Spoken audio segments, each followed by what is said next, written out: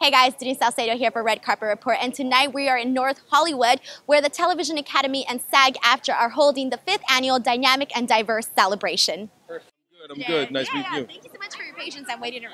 No, I understand. Yeah, so I have to ask you, some of the things that we've been talking about here today, and obviously diversity in different roles. For you, what is the one change or something that you want to see improve upon here in the world of Hollywood?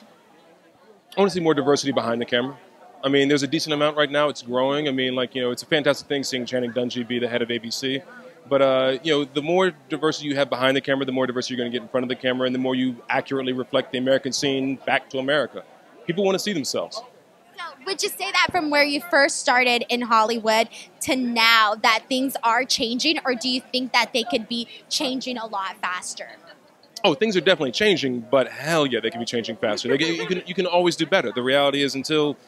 my thing is I always say, until the demographics really match the reality of America, the demographics of television, then you haven't done your job. I mean, not that it's about numbers, but it's just an easy metric to check. I mean, if you're 50% of the population, but you're 7% of TV, something's wrong. If women are 51% of the population, but women show up as like 30% of characters on TV, something's wrong. You're not doing it. It's not about numbers, but you can look at numbers and say, you missed the mark.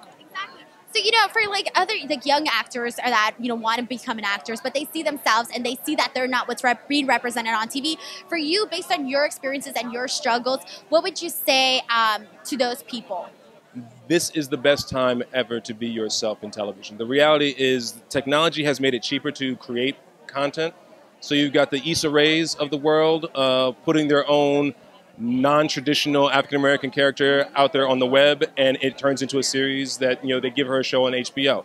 You have a Crazy Ex-Girlfriend did her own web series, and it became a show where she's like, this is the way I see America, and it's crazy. And the love interest she's chasing is Asian.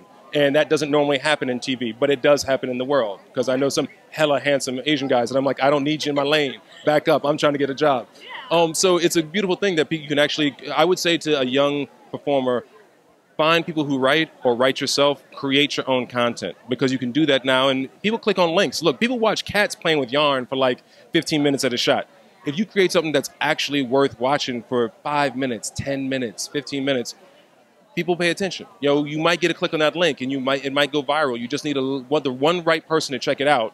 And next thing you know, you got a shot that you didn't have before. So for me, I think that technology, there have been entire movies shot on cameras. Entire movie shot on and done well at film festivals. So the obstacles have come way down, but there's a lot of stuff out there. So you still got to make a really good product. You still got to make products. So my thing is study, train, know the craft, but at the end of the day, try and put your own story out there. Your uniqueness is the thing that will sell now more than ever. Make your opportunities happen. Make the opportunities happen, because the reality is in television right now, we have a million ways to amuse ourselves. Video games, YouTube, everything like that's going on. So ratings have come down, and the reality is now, in order for a show to be successful, you have to stack audiences. You have to say, let me make sure I'm putting something in there that African Americans will respond to, that Asians will respond to, that Latinos and Hispanics will respond to, that women will respond to. All the way to, I have a lot of friends who are performers with disabilities, and they haven't seen themselves in TV for the longest time. And now you've got shows like Speechless, and I was just hanging with my boy Micah a second ago, who's the lead of Speechless, and he's fantastic. And the fact that that's there's a huge audience that tunes in for that, just because they're like, thank goodness you're finally showing us, because we've been here, but we haven't seen ourselves. And so that's happening more and more now. And the fact that, there are, because that technology is getting lower, people want to take a little bit more risks. You have to innovate your shows, because you can't do the standard same old thing and expect to break out from the pack anymore. You've got to innovate a little bit, and that may just simply be, hell, Creed was Rocky with a black lead, and it was fantastic. It certainly surpasses 3, 4, 5, and 17 Rockies. And it's in there with, there's Rocky, and then Creed and Rocky 2. On any given day, they're my second favorite. And Michael B. Jordan crushed it. And it's a fantastic story to see him calling, Sylvester Stallone, Unc, hey, Uncle, how you doing? It's this fantastic thing that everybody responds to, and nobody goes, that doesn't make any sense. Everybody just goes, yeah, I get that. Because everybody knows that they've got a good, close family friend that's of a different race, religion, ethnicity, whatever, and it's all good. Because that's diversity. I love it. That's America. Exactly. Thank you so much for talking to us today, and have a great night. You're awesome. Take care.